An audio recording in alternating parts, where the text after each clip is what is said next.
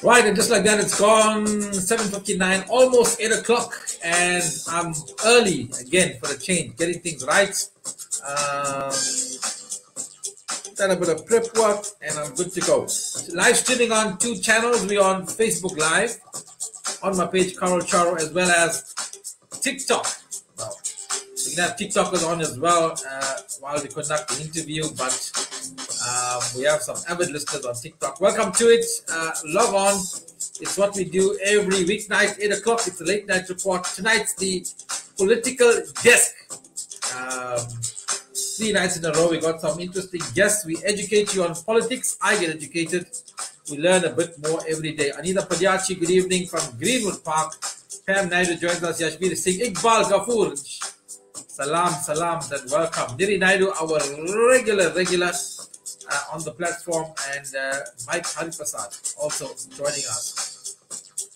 Mervyn Lawrence, not Martin Lawrence, says hello. Hi guys on TikTok, welcome to it. It's the political desk on a Monday night. Kritika Deeptarayan joins us from Petermaritzburg, and Lionel James says hello. Dolly Singh, hello Dolly.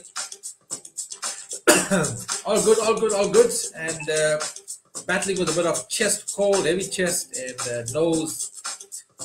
But yeah, Avinash Anup, hello. Welcome to it. If you are new to the platform, please say hello.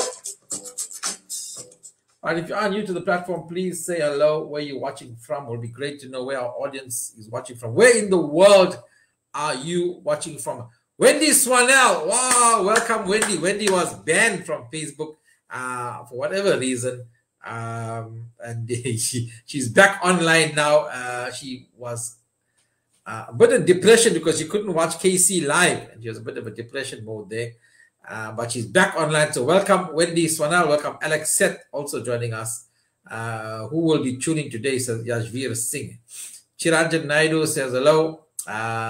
Today's show brought to you by CK Smooth, as well as Desi Dating, the professional matchmaking service. They're opening special free membership. You don't pay any membership fees. Contact them on www.desidating.co.za. April, what happened to that? Oh, you were speaking with, I don't know what you were about speaking with on Facebook. Middleburg and Pumalanga, welcome in the house, Avinash. So it's Monday night, and it's the political guest. Tonight we have a guest, Mr. Narendh Ganesh. We'll talk about him. Tomorrow we're going to have the DA's Nicole Graham. She's joining us on the platform. Wednesday, EFF is lined up. Whether we get the right guy or not, I'm still not sure about that. Hopefully, we'll get the EFF online. And Thursday night, by the way, we are in conversation with Shando Teron. Shando Teron, an attorney I met a few years back, who's become an advisor and attorney to me. And he's going to be talking about fathers' rights.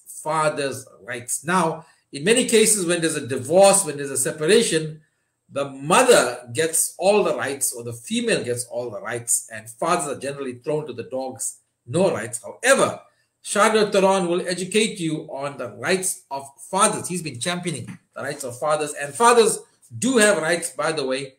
There we go. And of course, if you guys are listening to me every day, loving what I do, how many of you have actually subscribed to my channel for 79.99, 80 rand? Let me hear. I'll hold the channel now for 30 seconds to 1 minute, and let me hear how many of you who are regulars here have subscribed for 79.99 a month to bring you interesting guests like Mr. Narendh Ganesh here. Take ACC 200 for chest, of course. I'm taking ACC 200, and I'm taking Viagra, and all of that to boost my systems in every way possible. Kritika has got a hand up. She's a subscriber. She's one of the first subscribers. Let me hear. And Kritika, I think you should challenge them every day, the regulars who are here, enjoying the content and whatever, but playing dumb when it comes to even some sort of subscription to the channel. Not that you have to subscribe, whatever. So let me hear. Alex says, me, who's subscribing today? Let me hear. All his interviews are worth more than 79.99, and indeed, I think so, by the way. The time and effort that goes into it. You're not obligated to pay this. subscription fee, by the way. It's obviously helping me as an artist as well to grow and provide you with this sort of entertainment. And there we go. The comments went quite. Niran Dipnanan says, you're charging $80. See, the dating app is free. Elias Suleiman says, not me. Yeah, Elias Suleiman is not contributing. Anybody else want to say, come on, let's support Casey, says Kritika. You know, I haven't really been pushing my channel and pushing that thing, but I think it's about time I did. Jasveer says, soon it will be me. Yeah, it's about time I did it as well and push the agenda. Hell, man, I've been watching DJs play music. People are sending them stars and sending them money, bank accounts. But the moment I say $79.99, then there's a problem. I get upset when that guy tried to challenge you, boss. Don't get upset when anyone challenges me. True, subscribe people, yeah. Where the DOP says, Camille. Camille Krishna, when you subscribe for $79.99 a month, then I'll provide the DOP. How's that? We'll subscribe as soon as my scammer refunds me, says Niri Naidu. Whenever the subscription issue comes up, I know some people have genuine problems, but you question yourself if you're watching the channel. Question yourself that you watch every day, that I bring you this channel, that we inform you of stuff. We try to educate you. I try to educate you on the channel. And this is how I earn a living, by the way. Must put your bank account details. Yes, indeed. I must be like the DJs. Put my bank account details. Justice for 1 cent, $79.99. You must push strong. You're talented, Bruce, says Yashveer Singh. Well, Yashveer, are you going to... I would give you 5 times the amount if I could, Casey, but currently cannot do. Well, Wendy Swanell, 99% of the people on the channel seem like they cannot do. If you want to subscribe, click the supporter badge at the bottom there, or at the top of the page, whatever. And yeah, let's see. So every day I'm going to... If you are a supporter, by the way, you'll have a supporter badge come up. So KCBs are cheap now. So my team has been saying to me, boss, why aren't you pushing the subscription? Well, I'm going to try and do that now. And then if you watch every day and you're watching the channel and you think I'm worthy of a subscription fee to support me, then go for it. If you think I'm not, then don't watch for free. not that I'm charging you to watch, but you get the point. Thank you guys on TikTok for tuning in. My guest is waiting backstage in the studio. He's going to come on and say, Casey, I'm subscribing for $79.99. One of the first things I'll do when I'm elected as a ward councillor, I will subscribe to your channel. Petrol price is going up, not the DOPs. I've been scammed. Right. So, right. It's time to bring on our guests. I've rambled on enough for about 7 minutes now in the program. You must make a beer called KC Lager. Well, when you subscribe, Yashir Singh, Joseph Setusa even says it's worth it. Thank you very much, Joseph Setusa.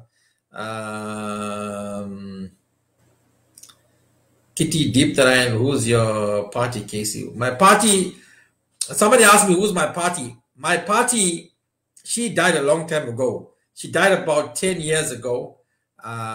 She died at the age of 100 years old, she died. So that's the only party I had. I also had a Tata as well. And Tata died before party. Right. Anyways, it's time to bring on our guest. Let's have another little discussion. He's waiting backstage stream. And there we have him. We bring him on with his, shall we say, signature cap now. Before I do anything else, let's introduce. Welcome to the channel, Mr. Narendh Ganesh.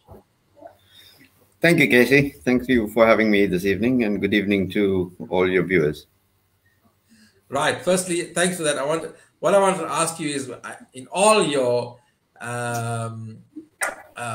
clips or your photos, I see this cap that you wear. Is there something about it, or you wear cap? So you wear that specific cap, like how I wear hairdo. Is it your signature now? Yeah, the value of the cap, if you read here, it's called Eye Heritage. It will be revealed very shortly, the significance of that. But it is a signature. You know, I don't have a red beret, I have a blue cap. And I think that comes from when I watched a contraceptive machine once, and they had a caption, if the cap fits, wear it. So that's why I'm wearing it. All right, so you don't have a red beret. I've got a black beret. Karen Smith says, is he the single one? I'm not sure what you're talking about. You already got a comment for your cap. I love the cap. So we're going to hear about, there is something behind the cap, what it's about. Oh, God, let me just find my stuff that I was busy sorting out. Yeah, channel, do that. Let's get you guys over there. Right, now before we start, let's start with this. Give us a brief introduction about yourself. By the way, I'm sure you watched the other channels before and the other guests here. Some of them you just ramble on. We give them the yard and they run with it. I think you would know a bit better than that. We keep the answers short and sweet so we get a little bit more done. We will go through almost everything that we think we can go through. So you don't have to lead from one into the other. We will come to the promotion of yourself and all of that. So just a brief, even from my knowledge, I know a bit about you. Maybe just give us a short insight into Narendh Ganesh. Well, I am standing as an independent candidate, as you have will introduce further on.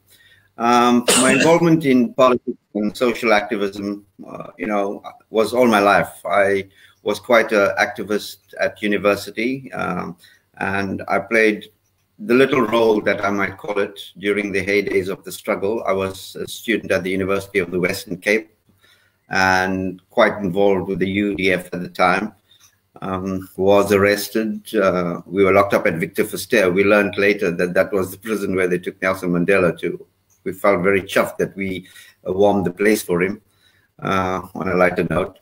And I was involved in community activities in my area. I am currently the Civics Association chairperson, and I have taken on, ministers, taken on the president. I have laid formal criminal charges against the municipality, man alone, against the DSW, the Durban Solid Waste, for fraud and corruption, which has resulted in a major investigation that is taking place currently, headed by the SIU and Hawks. In fact, President Ramaphosa, I had to write an affidavit upon which he had to make a presidential proclamation, which he did, that led to the investigation.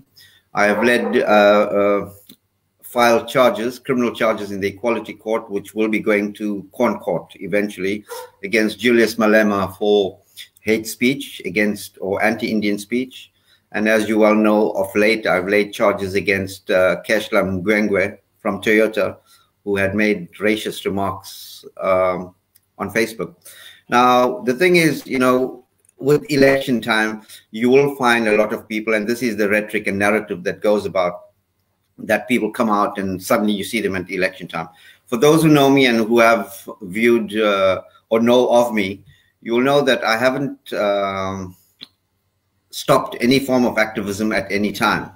I was elected twice onto the Federal Council of the Democratic Alliance, which is the second highest decision making. Let me just lead into that.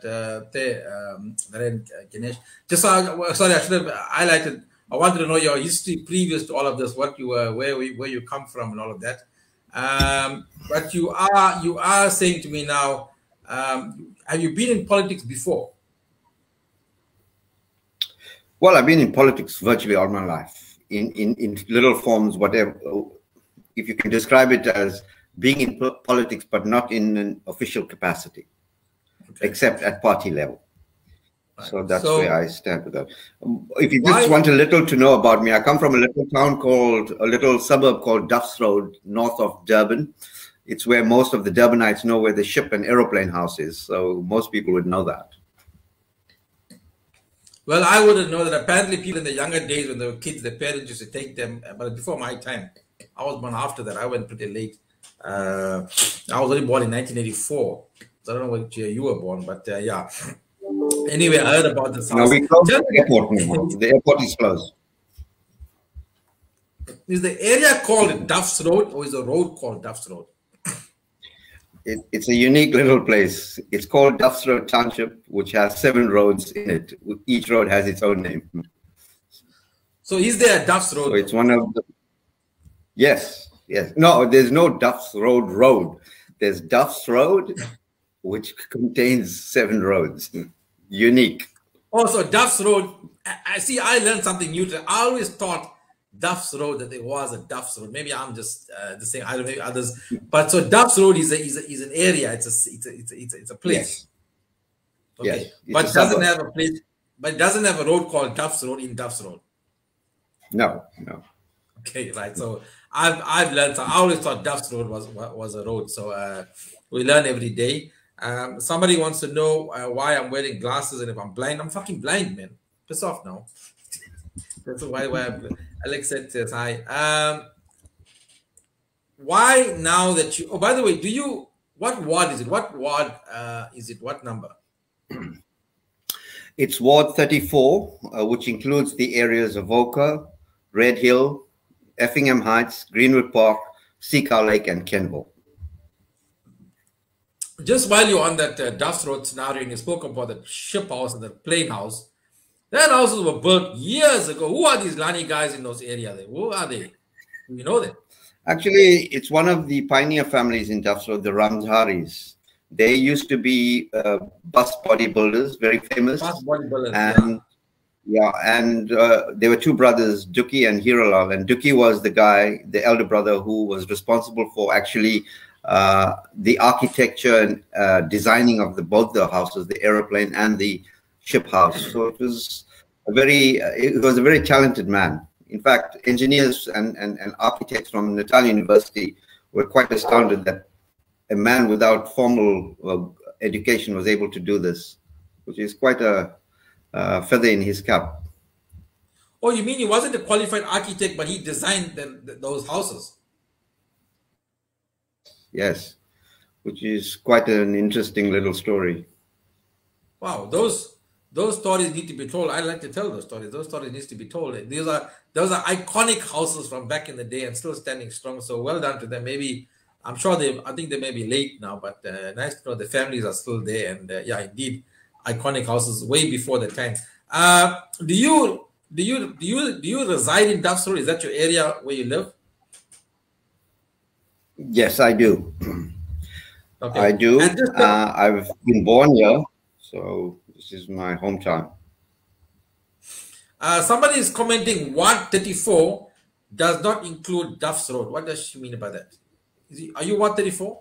Well, yes. No, Duff's Road falls under Ward 39, but I'm standing for elections in Ward 39. I have a residence there as well, as a business residence. So, and as a candidate, you can stand in any ward as long as you have some form of residence there. I will explain that a little later. Yeah, so let me be clear. You live in Ward 34. Yes. But you're standing for councillor in Ward 39. No, let me correct that. I live in Ward 39, but I'm standing in Ward 34. Okay, sounds interesting. Why? So obviously you justify it because you have a business in the other ward, but why the ward? What's that? Look, to be quite honest, my dad was a councillor, elected councillor in the same Ward 34 election prior to 2016. And there was no problem with that. In fact, he was a Democratic Alliance councillor elected at that time in that ward. And generally, you can stand in any ward that you want to, as long as you have some form of residence in that ward, either business or residential. So I have a business residence there that I use as my business place, and also my formal residential places in Duff's Road as well. So Ward 39, you have a business there? No, Ward 39 I live in. Ward 34 is the business. You live, sorry, I'm getting confused. Ward 39 is where you live in. Yeah. Ward 34, you have a business or a home there? No, I use it as a business premises because I also do labor consultancy. Okay. And Ward 39, what area does Ward 39 fall under? It's area Duff's Road, Mount Moriah, Mount Royal, and part of Komashu as well. Okay, I want to ask this has piqued my interest now. Why would you not stand in an area where you live? Is that area fine? You don't think there, or you have a better chance there, or you want to fix problems there in that area? Why is that in Ward 34?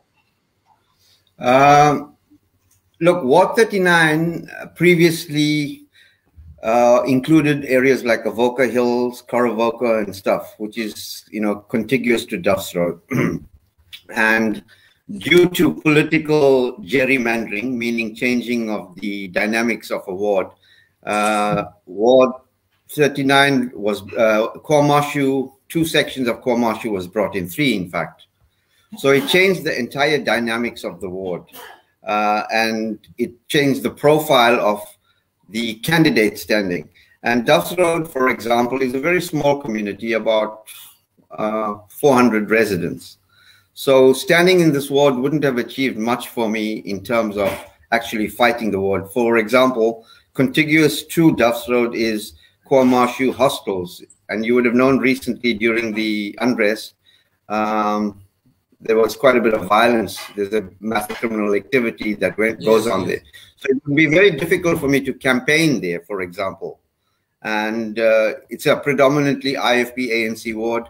The area of Mount Moriah, which is nearby here, is also an IFP ANC ward. So it's very difficult to have actually stood in this ward, and it would have been very dangerous to campaign in some of the areas, as you well know. I mean, yes, because I remember those nights that you were on the road when there was a major issue happening on the Duff's Road. Well, I'm calling it the Duff's Road area. I don't know what road it was, but there's a big standoff with that community. So obviously you're saying the amount of sort of Indian voters in that area are less, and you standing as a candidate there, really your chances in that area would be obviously minimized in that sense. That's what I get. Yes, the problem is, while I'm standing as an independent candidate, I don't have any affiliation to any of the parties, ANC, EFF, or DA, or whatever. But the point is, it will make very difficult campaigning in the area, very dangerous campaigning. And I had to weigh up the options, and then I decided to stand for elections. And in fact, it was a last-minute decision in many respects as well. Yeah, I was going to ask you about that the last minute, but anyway, okay, let me go to the last minute, because I've known you for a while, but I didn't know that you had these political ambitions that you wanted to stand for councillor. Then I heard that you're standing for it. Then I thought maybe you always had this in your head that you were doing it and you were working towards it, or was it a last minute decision that, listen, I want to go and stand? What was it a plan or not, or last minute decision? And if so, why? In fact, what had happened in the last 2 months, just after the unrest, Duff's Road was pivotal, as well as Phoenix being pivotal to this entire unrest that went on. I began getting many, many calls. And when I say literally hundreds, I mean literally hundreds, from people in the area asking me to please come and stand there as a candidate, because they felt that the incumbent was not serving their needs. And a lot of people called my dad. He was the previous councillor to that area. And there was a lot of encouragement that we'll try and get some support for you and try and ensure that we, win the ward. So after lengthy deliberation and a chat with my dad and stuff, I actually registered 2 days before closing date. So that's how it came about that I registered as a candidate. Okay. And then why independent? Why did you choose to be an independent candidate? Why not affiliate to a party? People always even said to me, rather you be with an organization that the wheels are turning, they've got infrastructure and all of that. Why did you go the independent route? Look, for one, I wouldn't have been able to join a party at that stage to register. And in any event, if you look at the number of independent candidates for the 2021 elections, in 2016, there was just over 1,035, if I'm not mistaken. And this year, there's 1,780 odd independent candidates. So there's been a shift in the thinking of, which is virtually about 70% increase, 58% increase in the number of candidates standing as independents. Now, there's going to be a lot of questions being asked. Why as an independent, and which you asked me as well. Look, local politics, local government is not about a political party. It is about the person that you put out on the ground. And if you put out someone who is a party lackey, you probably will get a lackey return, because you need competence, capacity, capability, tenacity.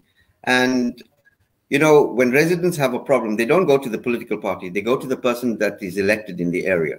And if the person is not elected, not capable, or is lackadaisical about how he wants to serve the people, you will not get the return of service. Although local government is controlled by people who are controlling the council, I understand that very well. But at the end of the day, if you get a person who is capable of attacking or kicking down the doors, going to the right people, going to where the buck stops, you will get service delivery. For example, parks and gardens. Normally they will go to the front desk to report a matter. But it's important that if the matter is not being resolved, you have to go to where the buck stops, to the head of the department. Metro Water, people can call in. There's a lot of councillors currently. If you have a problem, a water problem, they will do exactly what the resident would do. They would phone in, get a reference number, and job done. That is not job done. You've got to push, kick, fight for the residents. That's what a councillor is there. Because public representation means a public servant. And the word servant has a meaning to it. People, complain this councillor is not doing anything, is hardly to be seen. That has to change. The dynamics of that has to change, especially at local government, because that's the cold face of service to the people. And that's why I feel, with my ability and capability and knowledge, I would be able to discharge that obligation. Okay, but you might have the ability and the knowledge, capability, and the will to want to do it. I always use the word will. You must have the will to want to do something. But don't you not think that lacking this experience in the field may not necessarily bode you well in terms of how to get things done within the municipality? Surely guys who've been there, have the know-how to the systems, how it works and all of that. Don't you think as an independent it might work against you, or do you feel it working for you? Look, my dad was a councillor for 3 terms, elected councillor. And I, for the last 2 terms, I was more or less a shadow councillor to him, doing quite a bit of his emailing and stuff like that as part of his assistance and stuff like that.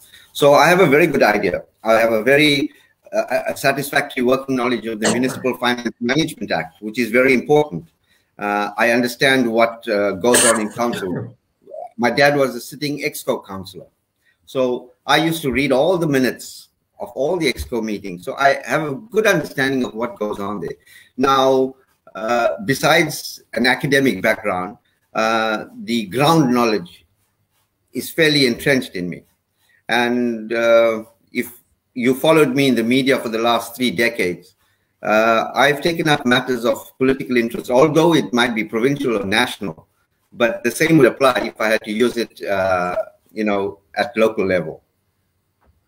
Mr. Ganesh, have you ever been, I know we spoke about it earlier, in a structure like a party? Have you been part of a political party structure before, like in a party? Yeah, look, I've been with 2 political parties.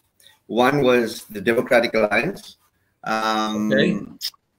And then there was another party that was called the Minorities of South Africa, MOSA. But let's just go back to the Democratic. Let's start with the DA first. How long ago the DA? What were you in the DA? And of course, you left the DA. Why did you leave the DA? I was a branch chairperson for the ward that I'm standing in for 2 terms. That means 10 years. I was the constituency secretary, and I was elected onto the Federal Council of the Democratic Alliance. I resigned in 2016, on the 16th of February 2016. The reason being I was at loggerheads with the, as they call it, the party bosses. And I joined, well, not joined, but I was invited to head a party called the Minorities of South Africa, MOSA. This was a party formed by, led I won't say led, it was arranged to be formed by one Roy Mudley. Unfortunately for me, it was a bad political decision because this character was still a sitting councillor for the ANC. He had resigned from the DA, became a councillor with the ANC, but wanted to form a party because he knew his days were numbered with the ANC. I was co-opted, and I actually stood in this ward, Ward 34, in the 2016 elections as well. Wasn't successful, as Mosa. As a Mosa candidate, yes. In the same ward that you're standing in now. Yes, yes. But in that time that you lost that, didn't win that, that's interesting for me.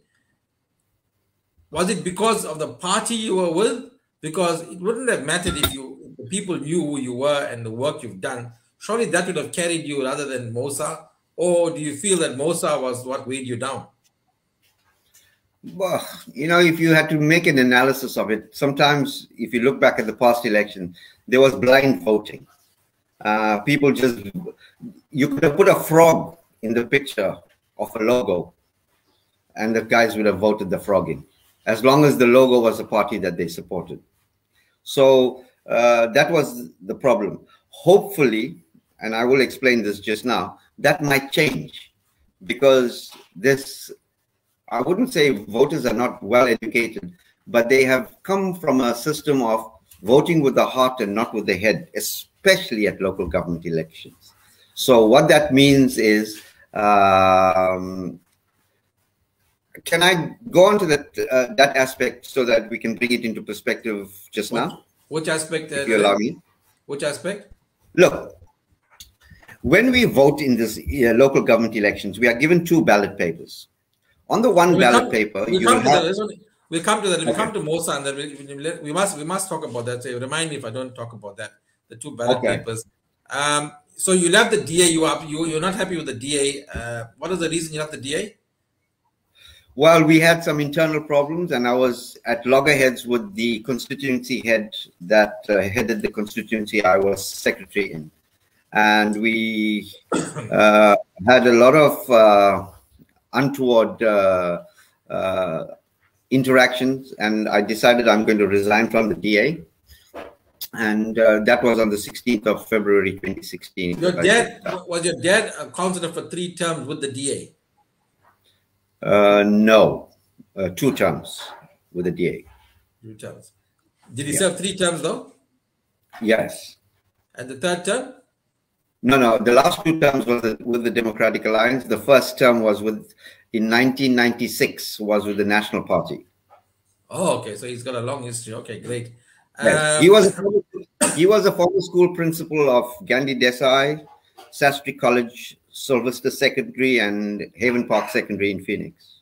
And after he left education, he retired from the educational field. He joined politics, but he was involved in community service all his life, being the president of the Inanda Child and Family Welfare Society for 39 years, which is a long time. So your dad had 2 terms with the DA, then you was the DA. Did the problems that arise with the DA, are these problems endemic to the DA that you had that maybe still bogs them down now, the problem you had? I would think so. You know, in any political party, once the door closes, it's a different world. You know, there are so many people hunting for a position in the DA. They will sell their souls. You know, they become Dr. Fosters. They will sell their souls to the party bosses, enamor themselves to the party bosses just to get a position. I was not prepared to do that. I'm never going to be prepared to do that. And there will be people in the DA, even the former provincial leader of the DA will tell you, I never kept quiet. If I felt I needed to speak out, I will speak out. But in politics, you will find that party bosses, when you oppose them, they don't like it. And I will not stop doing that. Well, that's why people ask me about, and one guy was clear when he said to me, you mustn't join any party because you got a big mouth and they won't tolerate your mouth. So if you're in a party, I think you got to toe the party line, whatever it is. Even if you have a differing opinion, you got to say yes, sir, no, sir. Is that correct? That's why you're also not part of a party? Well, I could have been. There were many parties that approached me to join them prior to the local government elections, but I hadn't at that time made up my mind. You know, as I said, this was a last-minute decision to become an independent candidate. So once party caucuses make a decision. If you, sorry to back, I was going to ask this question earlier on. If you are in time, before time, if you had to join a party, let's say the door was open, the window was open, wasn't closed, wasn't too near, which party would you have aligned yourself with and why? Look, I would have aligned myself to a party. I'm not going to name a party, but I would have aligned myself with a party if they met the criteria that would have satisfied my membership, in the sense that I'm very outspoken. I say it like it is, and I will not be subjected to scrutiny in terms of public opinion. So that might have been a difficult one for many political parties. And look, most of the political parties know me from the media. I've had over about 2,500 articles published in all media for the last 2.5. Come on, Narendh, don't be quiet with us, yeah. Don't play politics, yeah. We only know so many parties available. I put the question out. It's gone past that stage now, and you're not going to be voting for them. If you had a choice before this, who would you have aligned yourself to in terms of your thinking, the way the party operates, whatever it is? Who would you have aligned yourself with? Look, I wouldn't have aligned myself to. Let's get the tick list out. Let's take the ANC. I wouldn't be going for the ANC. Let's take the DA. I wouldn't be going for the DA. The EFF, no. Probably, if I had to align myself, might be with the EFF, but on conditions that they accept certain aspects of my candidacy or membership. Now, that's very difficult because you don't decide what the party should accept. You accept what they provide to you as the constitution and membership conditions, etc. So that might have been the one. There were lots of other small parties that contacted me, and I declined. Let's stop right there. I think many people will be quite intrigued by your answer. That's why I was pushing you to something like that to find out who you think you would. For you to say EFF will probably shock a lot of people, yeah. So, and that's why sometimes we'll deviate from what we'll talk about to get to know a bit about you more. Why the EFF? What do you see that others are not seeing? Because the EFF, if you ask any Indian, the EFF is anti-Indian rhetoric. Julius Malema is anti-Indian.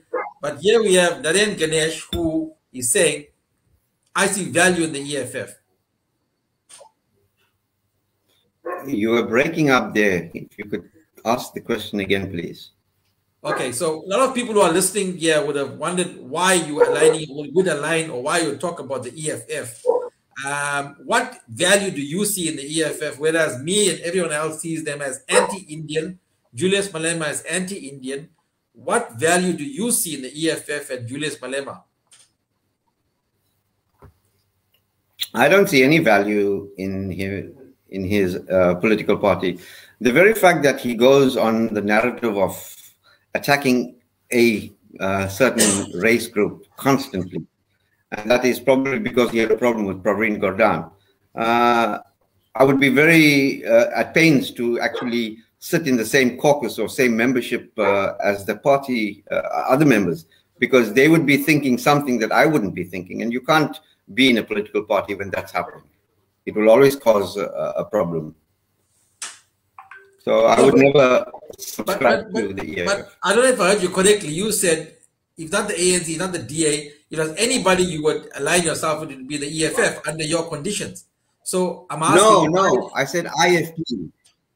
No, you said I said IFP? not the EFF, the IFP. Oh, yes. If it did was. Did I hear incorrectly?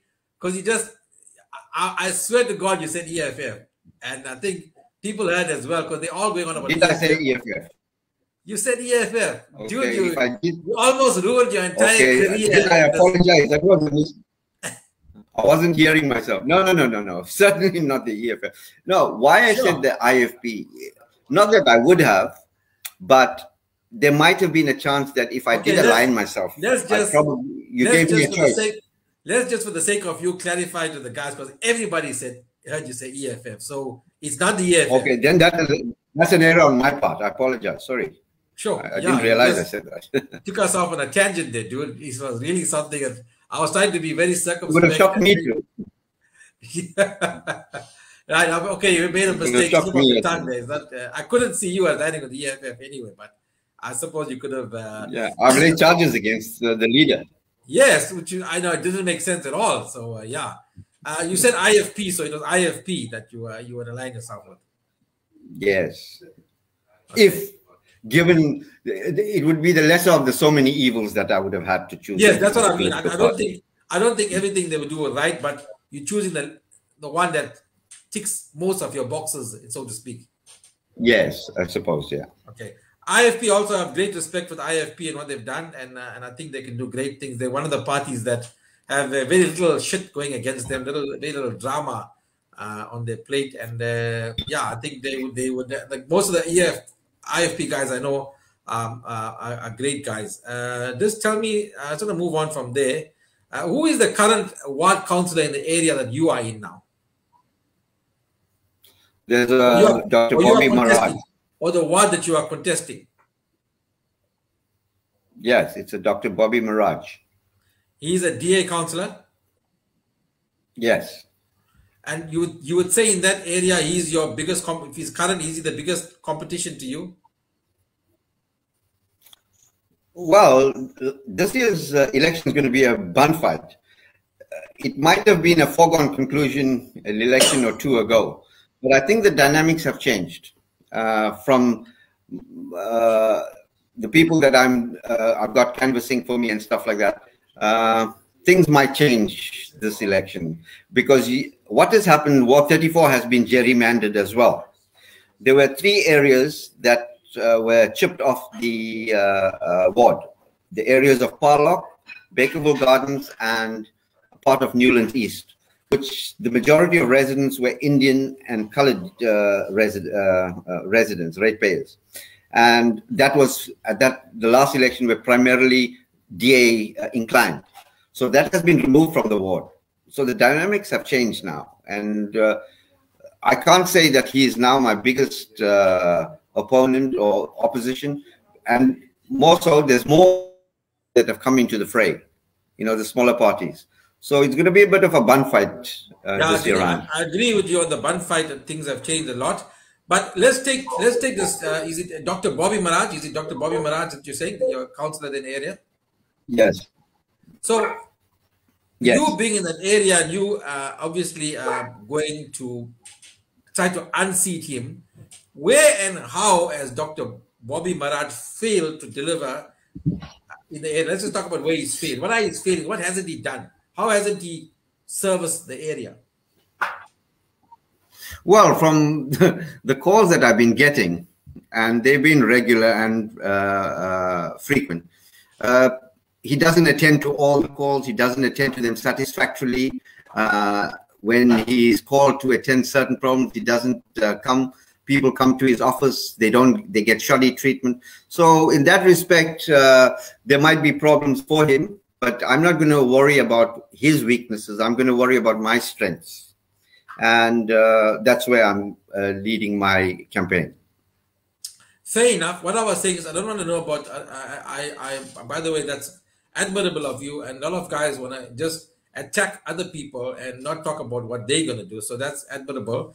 That you don't want to attack him. But what I'm saying is, what I want to know is the areas in that. So obviously in the ward, if you want to win my vote, there are things that are not done well that you're going to work on. These things, whether it's the sewage, whether it's the street lights, whether it's the parks and gardens that have been neglected, that would be your strong point to me as a voter. What are you targeting that hasn't been done that you can fix, that you can do better than me? Let's take the dynamics of the ward firstly. It is one of those few wards that has about 15 informal settlements interspersed amidst the formal sector. That immediately presents a challenge because you have a rate-paying sector that sees themselves subsidizing a non-rate-paying sector. So the important thing there is to ensure that there's some kind of liaison between the two communities. That's going to be a major task because it has been when my dad was there. I don't see it happening right now with the current councillor. So that aspect, firstly, is going to be a tough task, and I have to work at it to convince the leaders of the informal sector, and each little settlement has their own leadership, and then get the civic associations of the various areas contiguous to the informal sectors to start working together in terms of making sure that they don't interfere with each other, that they can live peacefully. But be that as it may, there are many other problems that comes into play. The fact that informal sectors do not have proper sanitation, adequate water supplies, there's theft of electricity. So those matters will have to be addressed strongly. And then, my take is that if I had to come in as a councillor, I would approach the heads of departments firstly as a coalition solution to get them to see how we can I just take you backwards and understand one dynamic? You mentioned there were 15 informal settlements. Yes. And these informal settlements, were they there before Mr. Bobby Maharaj came in as a councillor, or came in after that? No, they were there long before my dad even came in as a councillor. Oh, is it? So I'm trying to understand something here. When we know informal settlements and the black vote goes as a loyal vote to the ANC or a black party, how is it the DA won with so many informal settlements that the DA won this one? I find that to be the dynamic to be unique. Yeah, no, look, prior to this election, there were about 9 areas that were involved, because it spanned across the highway into Parlock, Bakerville Gardens, and part of Newlands East. So the population of the so-called colored and Indian voters were much greater than that of the informal settlement. So that is how that ward became a DA. Okay, all right. Otherwise it didn't make sense. And now with more informal settlements, has the dynamic shifted towards a black shifted? Look, we will not know this until 1 November, because taking away a potential voter base and leaving and changing or reducing the number of voters there is going to be a major problem for all the parties concerned. Because if you look at the so-called Black African vote within the informal settlements, there's also a fight there as well between the EFF, the ANC, the IFP, the ACDP, PAC, UDM. So there's going to be a dilution of votes in that settlement. But the reality is, like I said in the beginning, I'm not looking at party politics. I'm looking at the kind of candidates, the caliber of candidates that are presenting themselves for election, because we are not going to select a party to represent us when it comes to a problem in terms of spirit. It will be the actual candidate, the capability, the commitment to solve the problem and do it expeditiously. But do you realistically believe, whether it's the informal settlement or the formal settlement, that majority of voters will vote for the person or the party? Where do you see the vote going, person or party? Sadly, the party. Now, if we look at the last 2016 election, there were about 18,700 voters registered in the ward, of which about 11,500 voted. And the DA received 5,500 votes, which was just on 50%. So, and the ANC received 43%. So that dynamic is going to change significantly this time around, because the ANC in itself is at war with itself. So that's going to dilute the ANC vote. The EFF might come in a little stronger due to what's been happening. The IFP might come in stronger. And I'm just talking party. I should be talking my own candidacy as an independent. But if we're looking at party dynamics, that's how it's going to happen. Informal settlements in your area, we just spoke about that. You coming in as a ward councillor and you start tackling issues such as the crime rate, the illegal electricity and all of that. The ANC and other wards and other councillors are wary of tackling informal settlements on these issues because they will lose the vote. Let's say you became a ward councillor, right? And we've heard this video before about the numbers game. The numbers game is where you keep your voters happy and you get another term in office.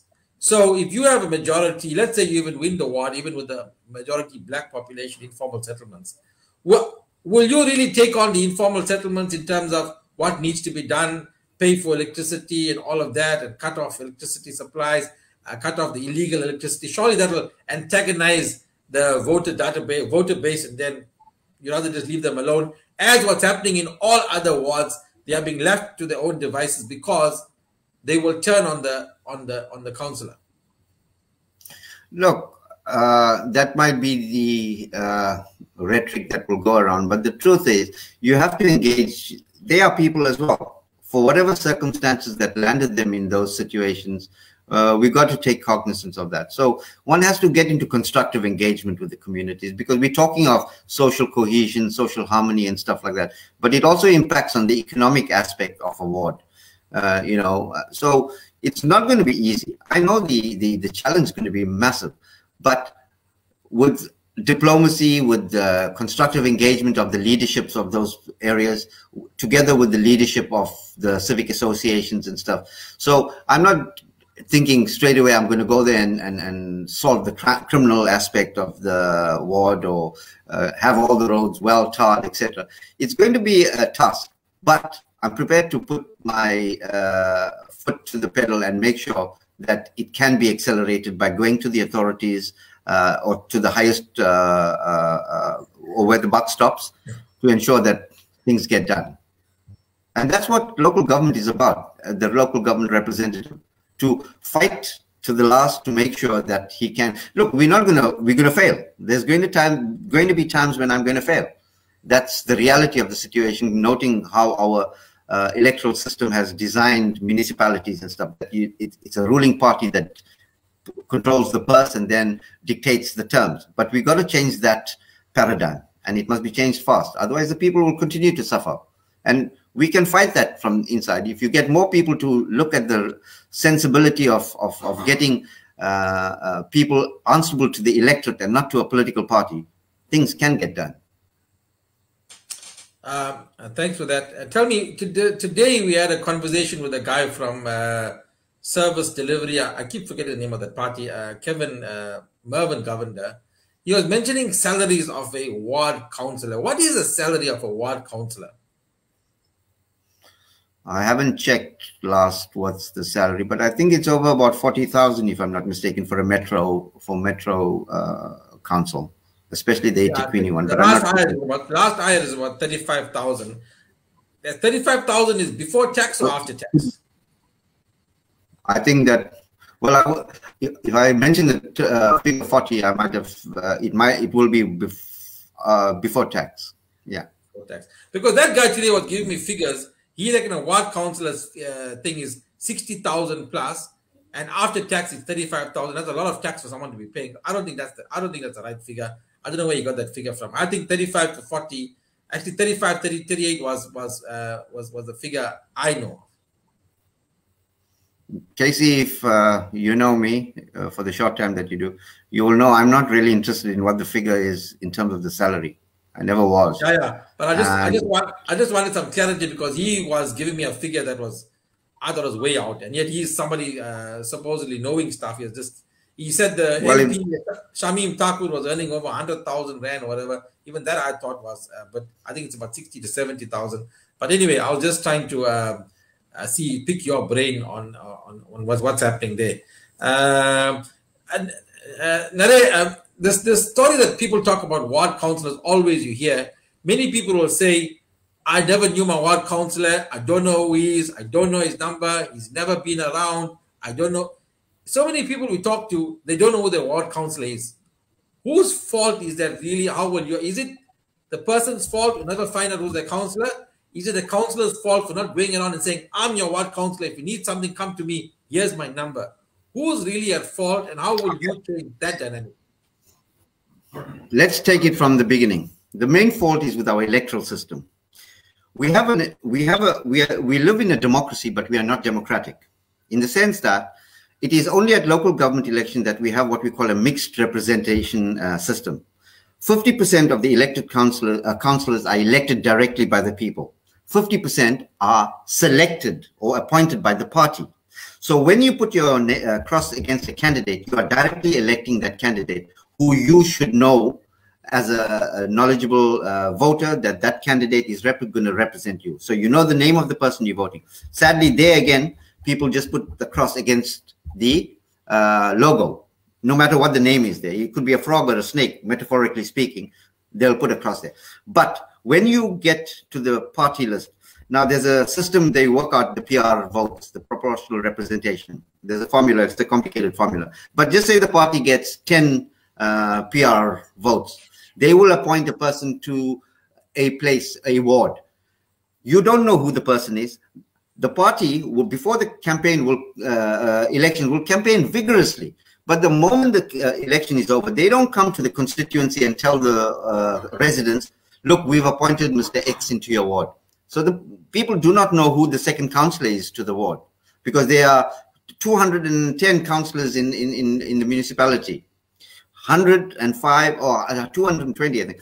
110 are directly elected and 110 are appointed. So when you put your cross against the party name, you are actually giving the party carte blanche to do with your vote as they please. You have no say in who they appoint.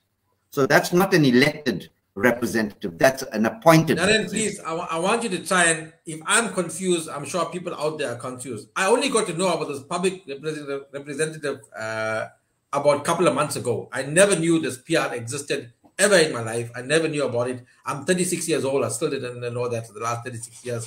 But here's the thing.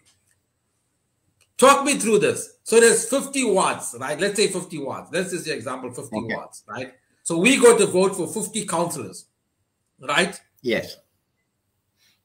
So 50 people win. There'll be 50 winners, right?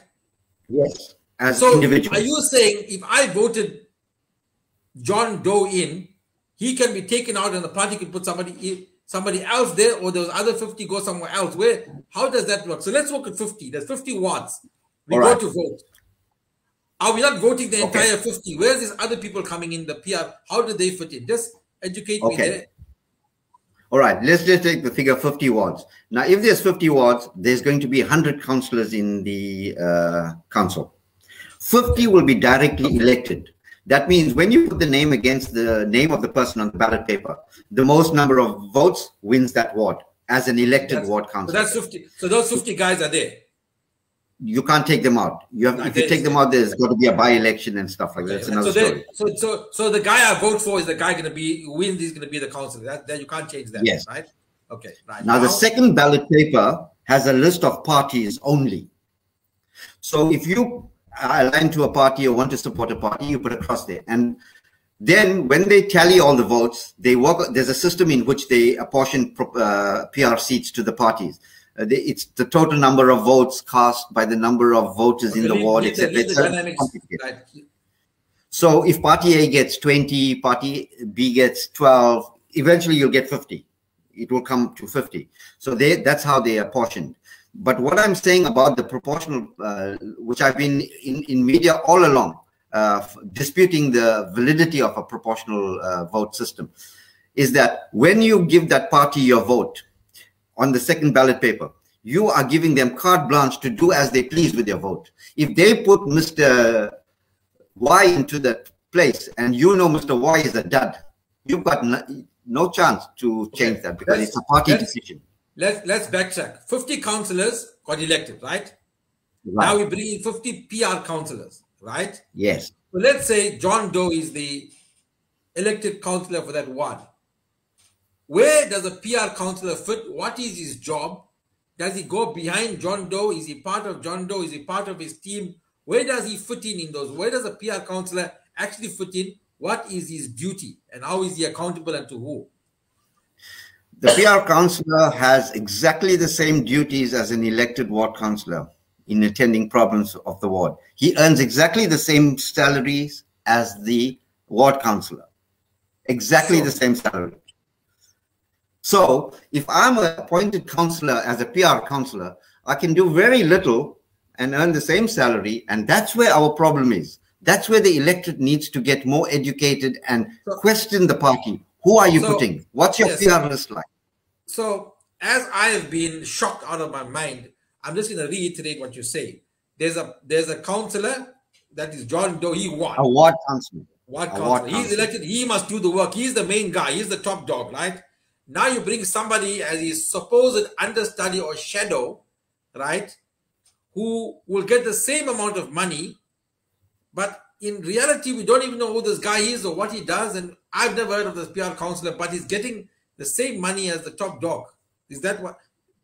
What I'm saying? The PR councillor will, yeah, he will also get an allowance to run an office in the ward from the council.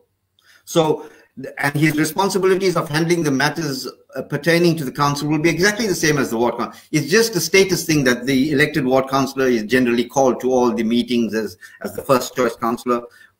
But the PR councillor has status in terms of representation of the ward.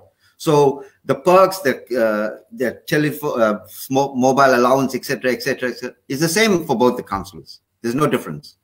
So what you're saying is everybody complains about the ward councillor not doing their work, overwork, whereas we actually have 2 councillors and still the job doesn't get done. We have 2 salaries paid, that's the 2 point. allowances, and still the job doesn't get done. That's exactly the fight I've been having all along. And thankfully, for the next national election, the Concord has ruled that independent candidates can stand for elections. I think there'll be 100 candidates out of 400 who will be independent for national government, which was never the case before, because you had to be in national. We only vote for the party on the ballot paper. But now you will have individuals. Mr. Narendh, you spoke about a good point here. When is the national? 2024. 2024. Independents can stand for national government. Yes. The Concord has made a ruling this year that they can stand as independent candidates, because it's unconstitutional to disallow, or it's the right of a person to stand for national election under our constitution. So the ruling has been made. Parliament has to decide on the dynamics of Mr. Narendh Ganesh, I put this to you. In 2024, what's my chances of making the national government? If you got me on your side, you'll do well, I think. Well, the fact is, what I'm saying is the opportunity is there. The Concord has ruled that anybody watching here can stand as an independent candidate for national government. Nothing's impossible. Yes. Yeah. But the proportional system is, applicable in quite a few parts of the world, but it does not show actual democracy, because democracy is a government of, by, and for the people. But the proportional representation is a government of, by, and for a political party, because the political party decides for the voter. You give them the money, they decide how they want to spend it, kind of. So it's not fair in terms of democracy and democratic order. So that must change. And I hope in time it will change to the point where we will only have directly elected representatives to governance. Because at the end of the day, you have to have them directly accountable to the people. By having a political party, let me quickly add one thing. Do you know it's very difficult for an elected ward councillor to be dismissed from their party? Because once they dismiss, the party can't replace an elected ward councillor. There has to be a by-election. But if you have a PR councillor, you can fire and hire a PR councillor at will without any by-election. So you will find that political parties, even if the councillor is not performing very well, they won't get rid of him. They will keep him there because it's a costly affair to run a by-election. So yeah, these are important. Let's just stop there. And that's something I was questioning the guy today on my 3 o'clock feed, and we're educating our public here today. So you are confirming that is why nothing really happens. You can complain and complain and complain about the councillor, but let's use the DA, for example, The DA is not prepared to remove that councillor, because then they will have to go to they can't replace him with another DA guy. So they're hesitant to replace him. So they will allow this incompetent guy to continue rather than going for a by-election. Have I read that correctly? Exactly, and that goes across the board for all elected ward councillors. If they belong to a party, that party is not going to remove them. And that's the sad part about it, because that's where service delivery is being compromised. You've got a lot of incompetent, undeserving people who are just sitting, who are lame ducks in council, who will put their hand up only when it's voting time. They do nothing constructive, and then the party will just keep them there, because if they remove them, it's a very costly affair to run another by-election. And that's why they don't do that. But a PR councillor, you can remove a PR councillor every couple of weeks if he's not competent. Nobody has a problem with that, because it doesn't cost the party anything. And so, Mr. King, look, I'm not even worried about the PR councillor, because I've never heard of the PR councillor. Is useless. I don't know why they even, I don't know why the taxpayers are paying for this PR councillor in the first place. 80% of the people on my platform now, I can guarantee you, I've never heard of a PR councillor. But going back to this, to the holding the councillor responsible, don't you think there should be something in place where the party can remove and put in another candidate so that we can go for service delivery? Because as long as this continues, even if I'm a councillor, I will realize, hell man, say what you want, you're really not going to get rid of me. So I'll just continue. Well, the Electoral Act has to be changed for that to happen, because that is governed by the Electoral Act. And it's not governed by the local municipality or the party itself. The Electoral Act decides that should an elected ward, because look, you are now taking away the mandate of the people when you remove a person who has been elected by the people. So the elected ward councillor is mandated by the people, directly elected. So you can't have the party decide. Look, there's always a solution to that, but it has to be via the Electoral Act, which has to be legislated or promulgated at parliamentary level as well. Okay, great. We're just getting some great insight into that. But I was going back to my question that started this. If you're a councillor, if you become a councillor, like I'm saying, the common thing is, let's leave the PR councillor out for now, right? Let's just take the councillor. Okay. People complain, I've never seen the councillor, he doesn't come here, I don't know his phone number, I don't know how to get a hold of him. So whose responsibility is it? The people who need to know the councillor, and how much effort should the councillor make to tell the people in his ward entirely, here's my details, here's my number, here's how you get hold of me. If you've got a problem, get hold of me. How would you do different, and whose responsibility?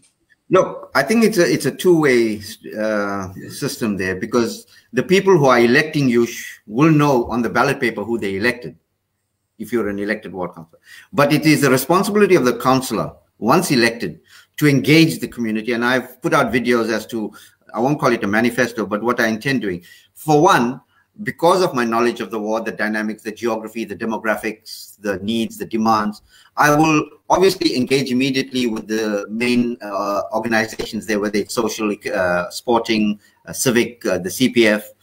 And one of the things I will do is every 4 to 6 months, I will call community hall meetings, where I engage the community in terms of what their needs are, the greater needs that I'm not attending to, so that that engagement is continuous. There has to be a continuum between resident, ratepayer, and the councillor, because at the end of the day, I might perceive certain things to be happening in the ward, but the people might have a different idea. No ward councillor that I know calls a public community hall or town hall meeting with the residents after they elected. Occasionally they'll call a meeting. You know, when there's a by-election, they'll get the parliamentary representative coming there to babble about this, that, and the other. But the real nitty-gritty, they don't engage the community. Some of them don't even attend the community civic association or ratepayer association meetings. But now that is let me cut in there, right? We just discussed the accountability of a councillor, right?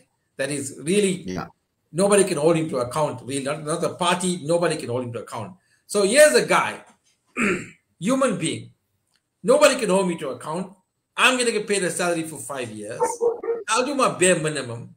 By you calling a meeting in a city hall, in a community hall, you are asking people to come and give you their problems, to put more problems on you. Why would any human being in his right mind who's there to make money bring more problems onto himself, unless you are that inclined to really serve the people, because you're asking for them to bring me your problems?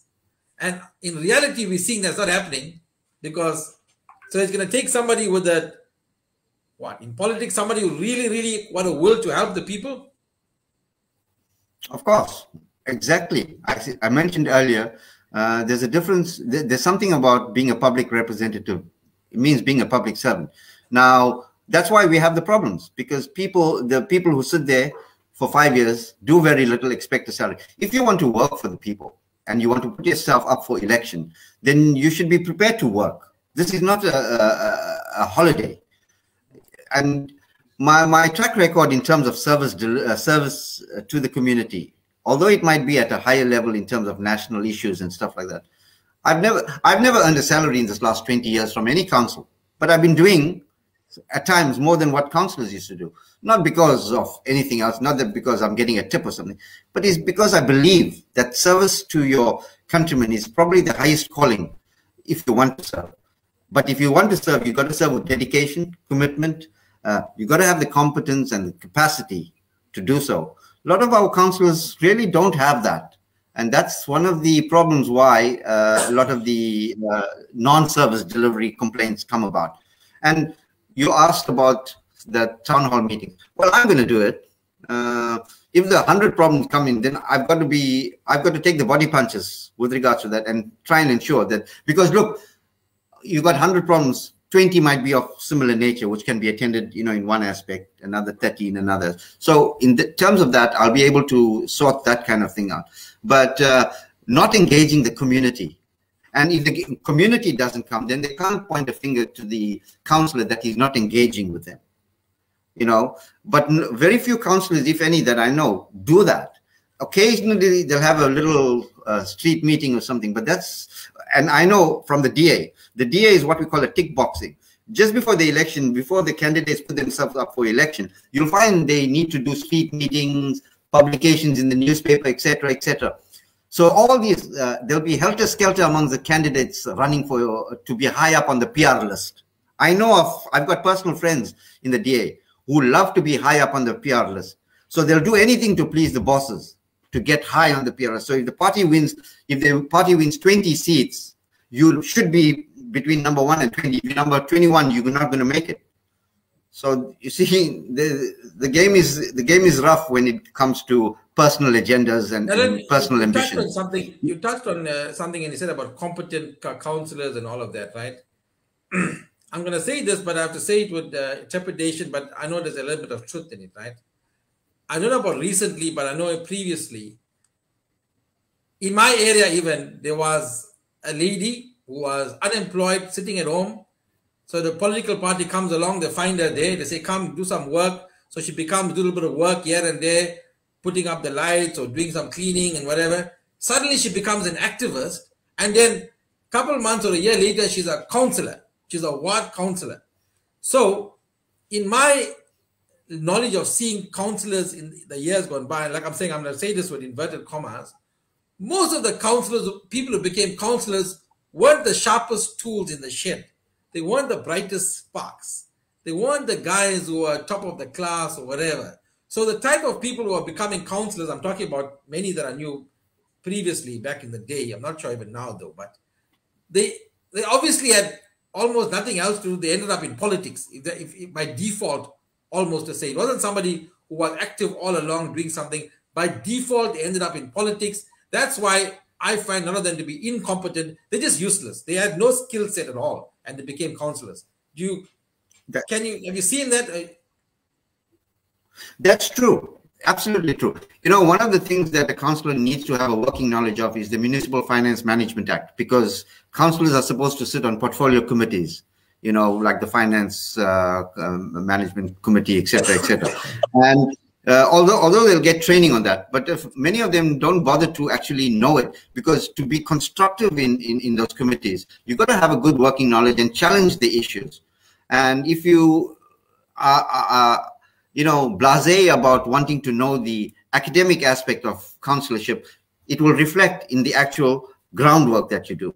So you're right. You see councillors, because a lot of people talk, oh, I'm an activist, I'm a social activist, I work for the community and stuff. That might be fine. But councillor work is not just being a social or a political activist or a community activist. It goes beyond that. Firstly, it takes dedication. especially in South Africa now, where service delivery is a horrible issue. You got to have the commitment to serve. If you don't have that, you will fail and you will be targeted and complained about. I mean, I can tell you something, you know, and I will use this because it was a major party that I belonged to, the Democratic Line. My dad was there. He retired when he was 78 years old. And there was complaints that he's too old for the party. Yet the councillor that is standing against me, 78 this year, is standing for elections again. The double standards by the DA in various aspects worries me. But you see, when you got people who are yes men to the party bosses, then you'll get into position. Believe me when I tell you this. When I resigned in 2016 from the DA, I resigned day after a federal council meeting in Cape Town. I stood up in the city council chambers, and everyone who's watching here from the DA can go and find the minutes. I stood up and I told Musi Maimani, Musi, they're coming after you. What happened? A year and a half later, Musi was gone. Once the door closes, it's a different ball game inside. And if you look at that kind of a party, some of the leading black members like Lindiwe Mazibuko, Herman Mashaba, Musi Maimani, how come they've left? Patricia de Lille, how come they've left? There's got to be problems in that party. So like that, all other parties have the problem. The ANC has got the RDT, the Ramaphosa section. So once the door of politics closes. I'm going to ask this of you. Tomorrow I'm hosting Nicole Graham of the DA, right? So I'm going to ask you to send me about 5 to 10 questions that I can put to the DA, not to roast Nicole Graham. My idea is not to roast her or whatever, but to ask the questions that others want to ask that I don't really have the knowledge of, whatever, to find out things about the DA. Because let me tell you my story. I punted the DA in many ways as the strongest opposition in this country. I punted the DA in the sense of what they've done. I mean, look at the Western Cape, a well-run province, one of the best-run provinces in the country. So the DA has all the good things going for it, but yet there's this underlying shit that keeps happening. Is it because they're successful? How come is it that they're still getting things right? And the DA has so much of potential, so to speak, but are people just running it down? Or what?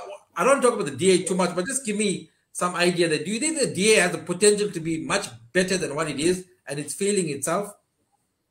Look, any party has the potential to do better than what it does.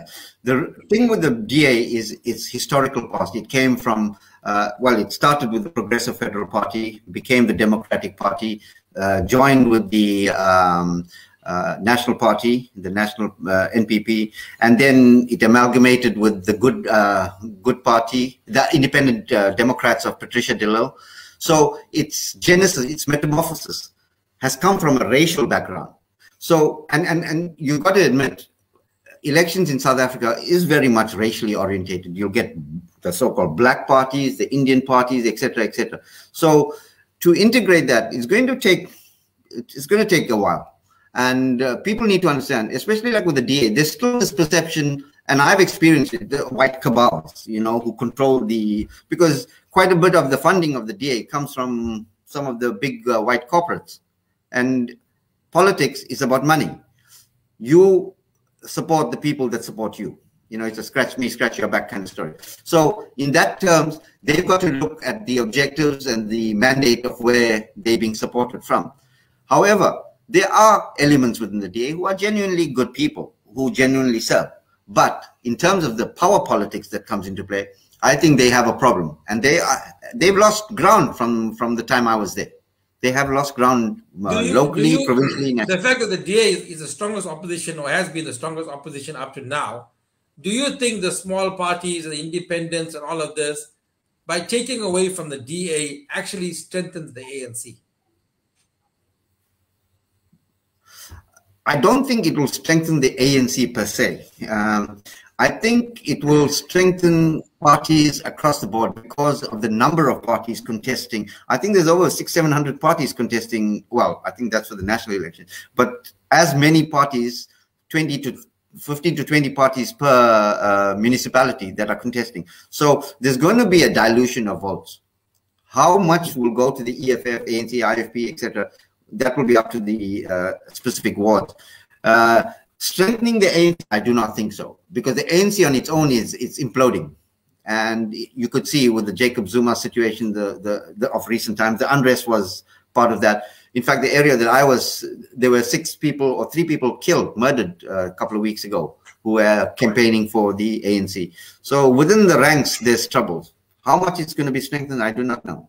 I can't comment on that. Yeah, obviously, we all can't. We wait with bated breath to see what happens after the 1st of November.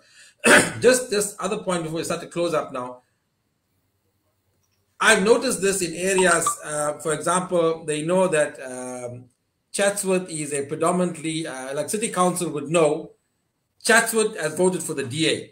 Wards 56, 70, whatever, voted for the DA. And I've seen this in the water crisis issue, and some people might see it in other areas. When the whole of Chatsworth went down with water issues, and when the tankers were being deployed, the tankers went to the ANC ward, and the DA wards got left out in the picture, out of the picture. You can make a hoo-ha, you can say whatever you want. The fact of the matter is, 1 tanker servicing 2 wards, but 3 tankers sitting in an ANC ward. This is the reality of what happens. This happens in reality. So I'm going to say to you, even you will go to City Council and say, I need this area cleaned here, the pathways. They say, yeah, okay. They take your page, they put it underneath here. Oh, you independent. All right, put it here, put it one side. We'll come to you. And then they go service an ANC ward first. This happens in reality. I don't think you can deny it.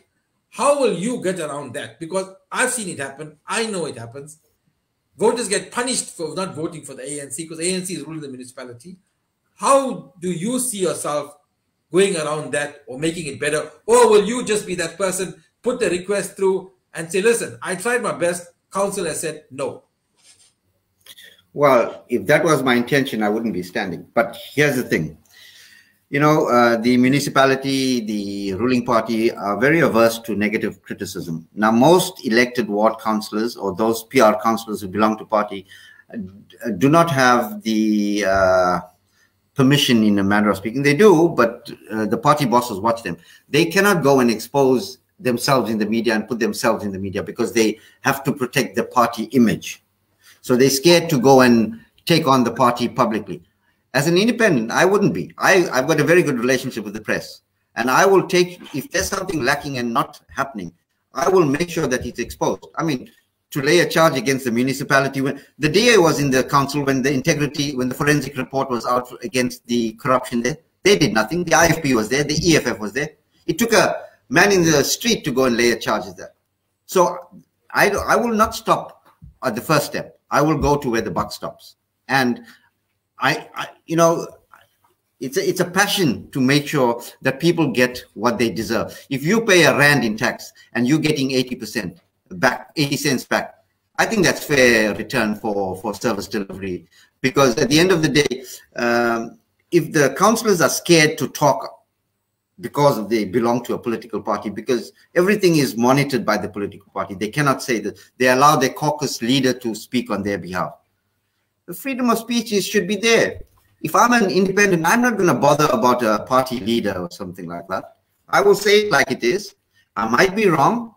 I can be corrected. But when it comes to the issue of service delivery, I will take it to where the buck stops. If the buck is not stopping there, because quite often they like to have the bucks where the buck stops, I will make sure it's exposed in the media, so that when it's exposed in the media, we involve the province and we involve national.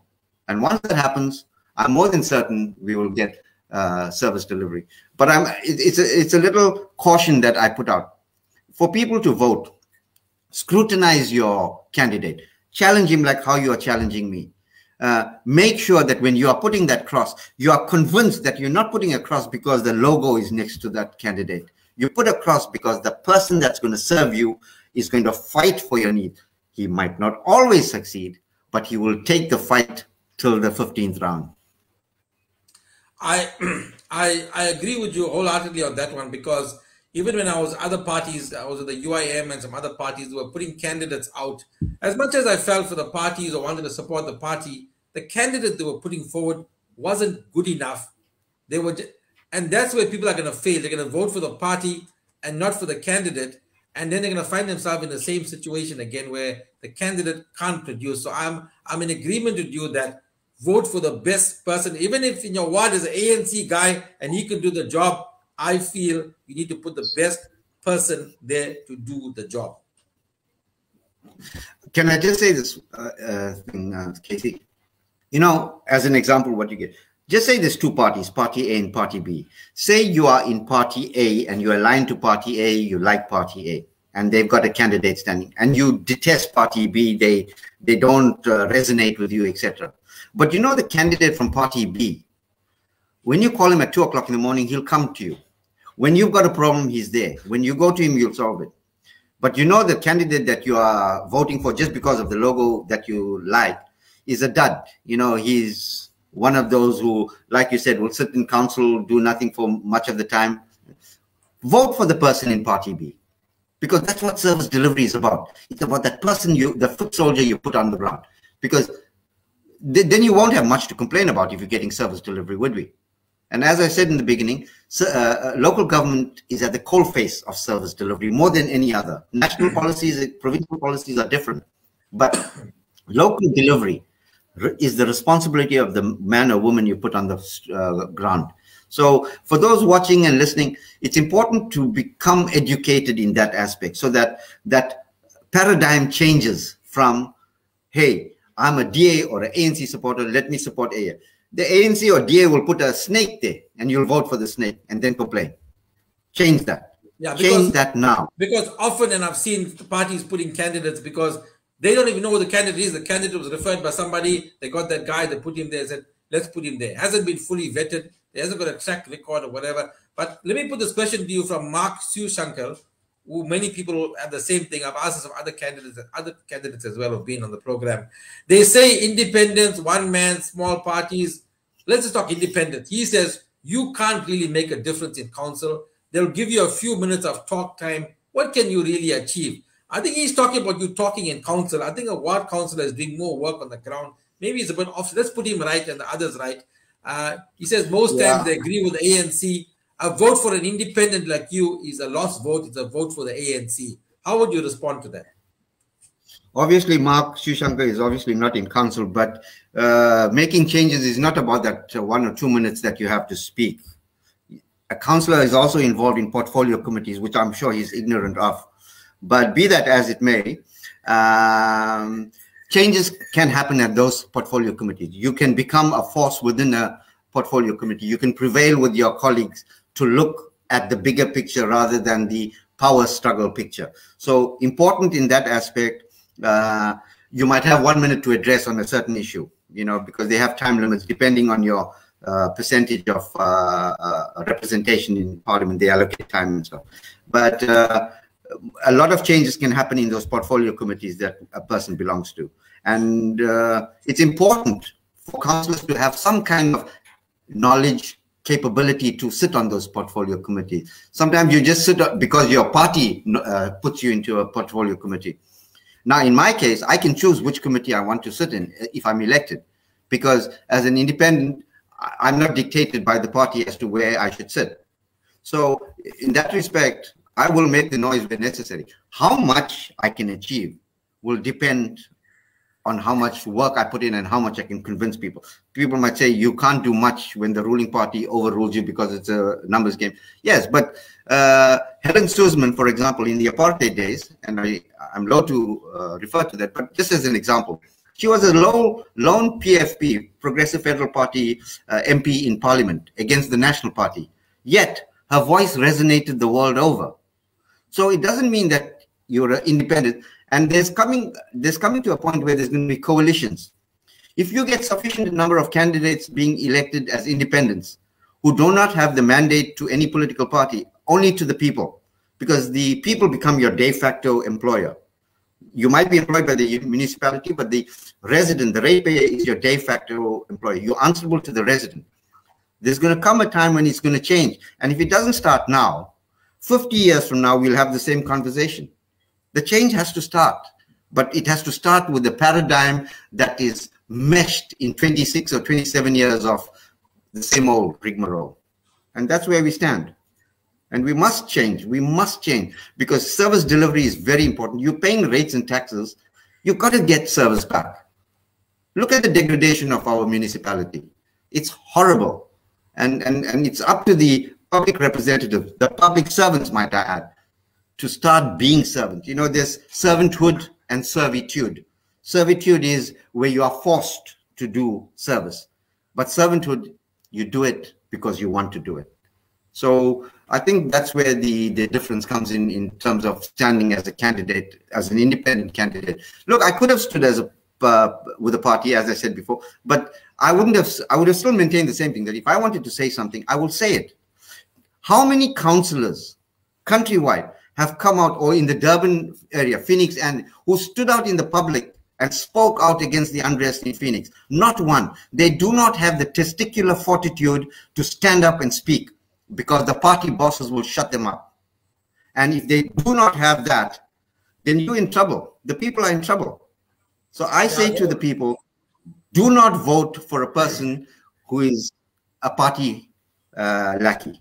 Do it for a person you know has got the courage of his conviction or her conviction, who can stand up for the right, stand up for the people, fight the best he can. And even if he doesn't succeed, you know he fought the good fight.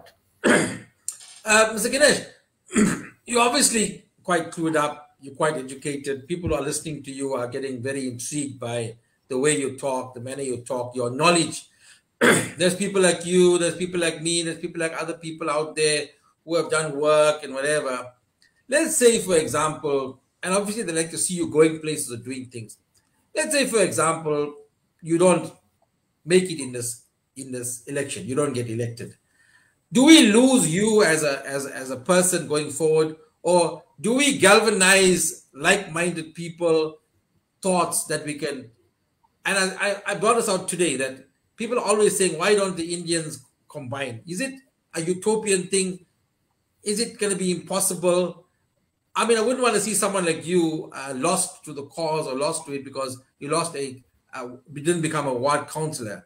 How will you still then be able to effect change or still work towards things, in making things better for our people, for our country? Look, I don't have the ambition of having a villa on the French Riviera or a super yacht in Monaco, anchored nicely. I did mention that I stood for elections in 2016 and I lost. And all I ask you to do is look at my track history from then to now. Immediately after the elections, it didn't bother me that I lost. I stood. I would have espoused the same values that I'm espousing now, but I continued taking on the issues.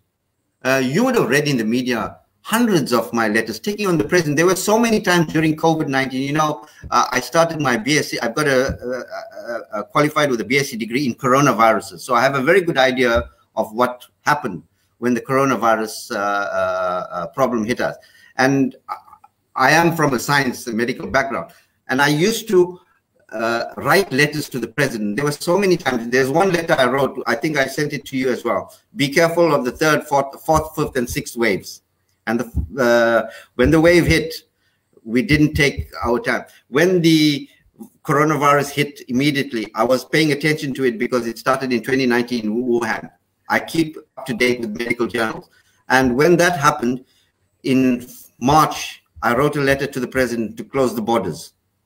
Because what was happening in America at that time, in February, there were about, January, there were 1 or 2 cases, but it started exponentially increasing. And it was transported from Wuhan to Europe and then to the States. Now, you got to have that vision to give advice. Not that I was an expert, but it would have helped to a certain extent. There wouldn't have been empty seats at dinner tables today if we acted differently. So, in that respect, I believe that nothing will change. I will continue the good fight. I will take the body punches because it's a matter of conscience, isn't it? If you see wrong, they say evil will prevail if good men do nothing. I do believe I'm a good man. Exactly. Mr. Narendh Ganesh, it's been wonderful. You supported my Park by the Posy movement in October last year. You were very supportive of that. What do you think of the Park by the Posy movement?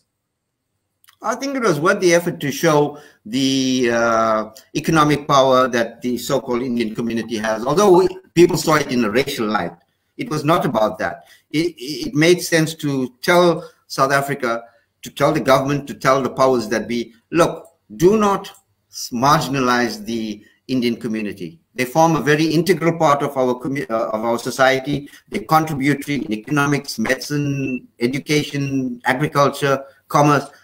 Do not marginalize them. Yet, triple B, double E, equity, employment equity, quota systems are actually depleting this country of valuable resources, especially with the Indian communities who have got potential that is sitting at home, highly qualified.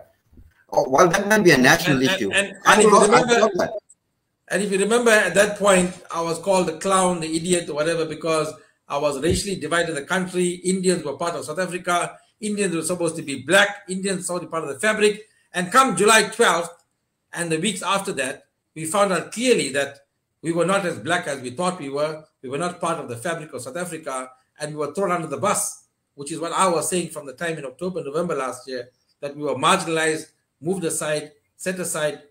And suddenly, the likes of the people like Mr. Viswan Reddy, who were so critical of us, started to sing the same song that we were singing in October, November, December last year. Yeah, look, I think, I've always held this view that race is a myth, but racism is not. And South Africa is still a very polarized country. And the Indian community in the diaspora, in the world, are always targeted because of the ability to rise from the ashes, rise from the phoenix, no pun intended. And in South Africa in particular, more than any other country, because outside India, we amongst one of the largest populations of Indians, especially in Durban. So we've made sure we've contributed and progressed. We didn't burn schools, we built schools. I went to a state-aided Indian school in my formative years.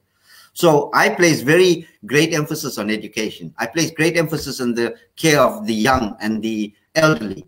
But in South Africa, the way the tapestry of our politics is going, it's all about power. Politics is about power, but the zest for it, the zeal, people are prepared to kill for it. That is uncivil. That is barbaric. And I will stand against it, even as a local government councillor. That might not be a local government issue, but I will not stop.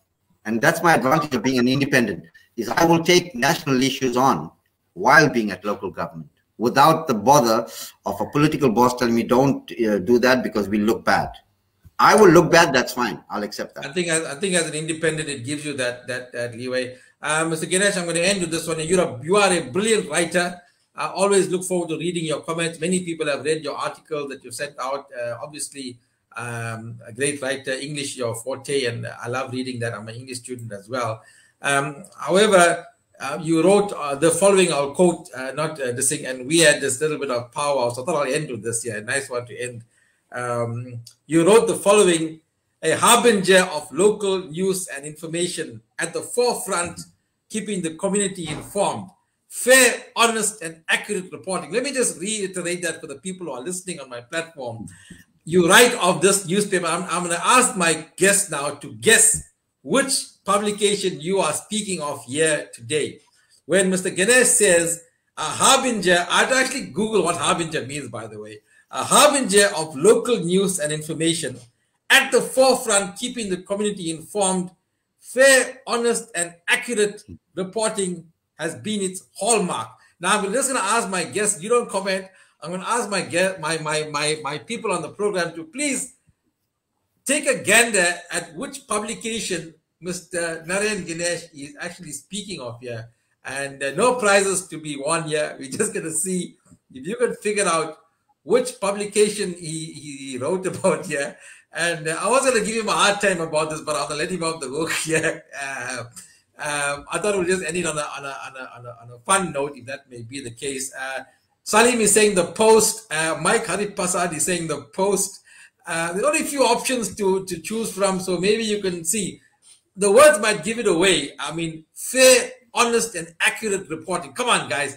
That is giving it away. I'm actually giving you the name of the publication. Come on, guys. Who is saying Post? Somebody's complimenting on your smile. Nice smile, Mr. Ganesh. I'm going to. Nobody's guessed accurately. Nobody's guessed correctly at the moment, Mr. Ganesh. They're all going to the post. Actually, said this was a long time ago. No, this was This was about 1 month ago, actually. That Mr. Narendh Ganesh wrote this. I immediately picked up the phone and called Mr. Narendh Ganesh because I know him and I had to express my view, which I did. Yeah. So, by the way, ta-da, we are going to reveal the name of that publication. Mr. Ganesh, which publication were you referring to? Now you put me in a spot, didn't you? Okay, it was the Rising Sun. Was it the Overport edition or the Chatsworth edition, I think, because they celebrated the 35th anniversary as a publication. Mr. Ganesh, you scored a lot of points, and then you just lost a lot of points. But anyways, somebody says the Daily Sun. Of course, I don't agree with you on one level. I may try to understand what you did. I'm not going to put you on the spot there and tackle you, but I definitely don't agree with you on that one. The same newspaper called me public enemy #1. But yeah, I've gotten over that.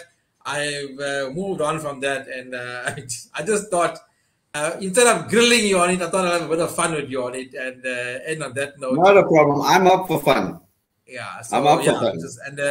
I didn't. By the way, I phoned Mr. Ganesh immediately. I said to him, "I'll do it. I don't agree with this comment here, but it's his comment. Is what he wanted to make to the Rising Sun."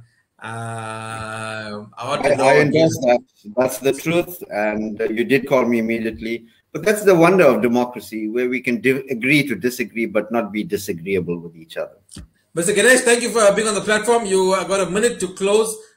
You want to give a message out to the people here. We've had a good audience so far tonight. They've been thoroughly engaged with your conversation, and I think they appreciate it. But just your parting shot before we close. Look, local government elections are very important. And you would have heard this a number of times.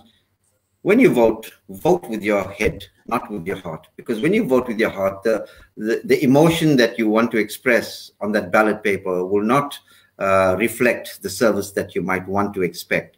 So when you're looking at voting for a candidate, scrutinize that candidate, question that candidate, be satisfied that even if you are making a mistake, it's an educated mistake that you're making, because the returns that you get in service delivery will truly depend on the person that you put out as your foot soldier to bring back that service into your community.